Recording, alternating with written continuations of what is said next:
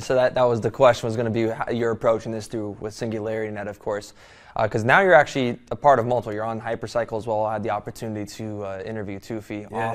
Awesome guy. But you mentioned Cardano at the Ouroboros, right? With the proof of kind of that proof mentality of being able to sustain an infrastructure that, I forgot the exact term that you're referring to on that within reference, but is there a plan on or a shift where you've talked with Charles Hoskinson in integrations of an infrastructure like this through Singularity? Because I know they're both different. They're both built completely different. Yeah, I mean, I think the future of blockchain is more and more widely acknowledged to be cross-chain rather than one blockchain that rules them all. And I mean, Hoskinson himself has gone pretty hard in that direction, working. I mean, there was Hydra, but then there's Melkamita. There's a whole bunch of different technologies for interfacing between Cardano and other blockchains. And then doing an AI network that runs across different blockchains is a fairly natural thing in terms of how the blockchain world is evolving now. And Cardano has a fantastic community, and they have an amazing developer team that's developing really cool tools on top of their platform.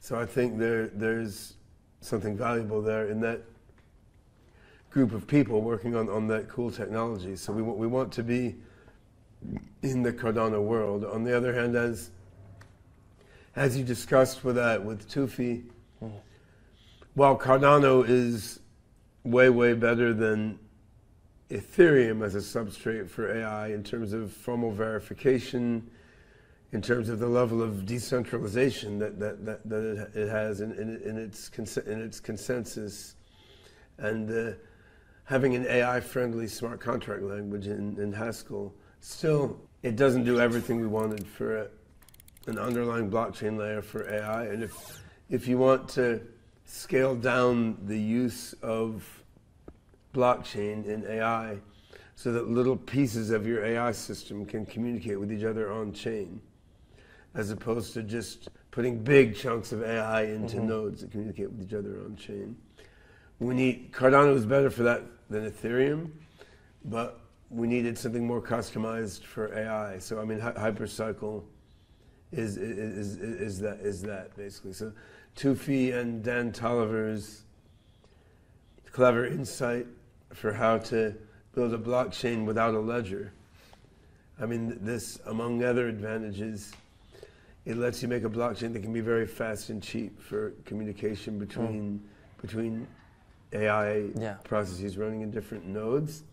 So I'd originally been thinking of HyperCycle as a Cardano sidechain, and it can be that, right? You can use it as a Cardano sidechain. Like if you have a process in Cardano and you want to then offload some work and do an AI customized network, you can use HyperCycle as a sidechain to Cardano in that way. Yeah. But as we work through more of the software development for HyperCycle, we realized, I mean, you could use it in a lot of ways. So you could use it as a layer 1 blockchain. You could also use it as what Toufi calls a layer 0, which is basically just use TODAQ, which is the protocol underlying HyperCycle, as a substitute for TCP/IP, the basic network protocol. It's slower, but it's more secure with a decentralized consensus mechanism, right? So, I mean, all that is important, because once we do break through to a human level AGI, at that point, once the breakthrough happens, you can't turn around and say, okay, now we need a decentralized infrastructure for this. Because while not as hard as building the AGI, it's still years of work, right? So if you make a breakthrough to AGI, say OpenAI releases GPT-5, we release something twice as smart as GPT-5, right? If you had to then turn around and say, how will I decentralize the infrastructure? It's too hard a problem to solve, even with trillions of dollars. It's too hard a problem to solve in 6 months. These things just take some time to work through. So we're working through all that now, step by step, figuring out how to make the decentralized infrastructure for both applied AI now and AGI once a breakthrough toward AGI occurs. So what's your prediction on the AI sector of this? Like, I know Toufi told me a crazy valuation of, we're in a $3.2 quadrillion market currently globally. And by I think he said 2028, it's supposed to approach almost double that at 3.6 quadrillion. Okay.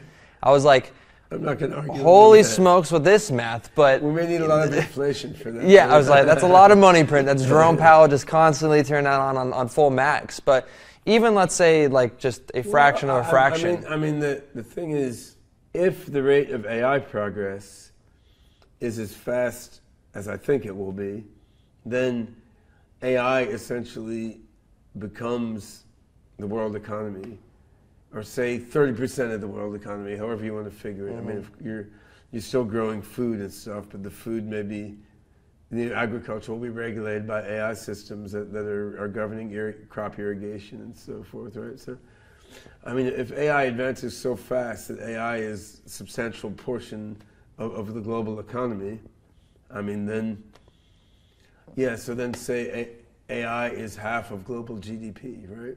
So in that case, if you have a platform that is the go-to platform for the world's AI, I mean, this becomes very big. You could look at that platform being 5% of global GDP or something, right? Wow. I mean that's setting aside the arithmetic. I mean that's sort of what Toufi's thinking. He's thinking if by 2028 most of the economy is running on AI, and if the majority of the AI is running on HyperCycle, I mean perhaps on SingularityNet nodes, running in HyperCycle nodes, maybe using NewNet for deployment, but if it's running on SingularityNet ecosystem stuff, right? I mean then yeah, that could certainly be tremendous, right? And I mean, and that seems strange, but on the other hand, I mean, if you go back to the 80s or even the mid-90s, companies like Google or Facebook having the valuations they now have would have seemed pretty crazy. Historically, common sense has been a poor guide to which companies and which tools are going to become dominant, and visionaries like Toufi have existed at every stage and are identified in hindsight. So